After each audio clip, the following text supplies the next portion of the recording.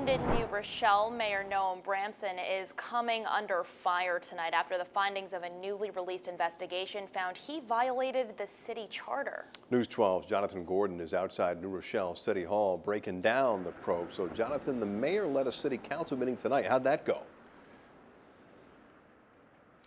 It was almost business as usual. The mayor, in fact, didn't even bring up this report during the meeting that he led.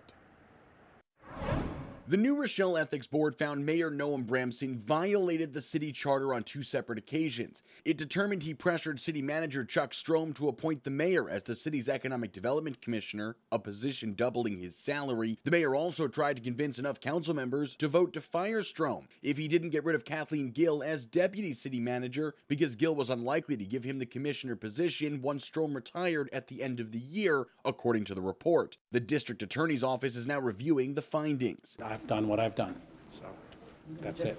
I got it, and I sent it to the DA. I have no comment on anything else.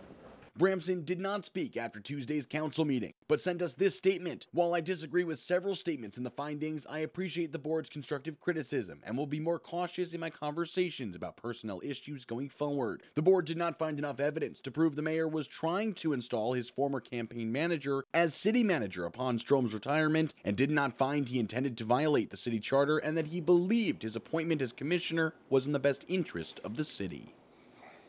And Jonathan, was this a unanimous vote by the board? So this board works is it's 3 members. One of the members recused herself, and then on some of the complaints, the 2 voting members who are leading this probe actually felt there was a split decision.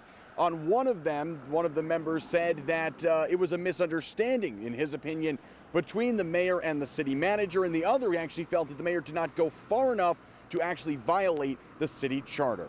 We're here in New Rochelle. Jonathan Gordon, News 12.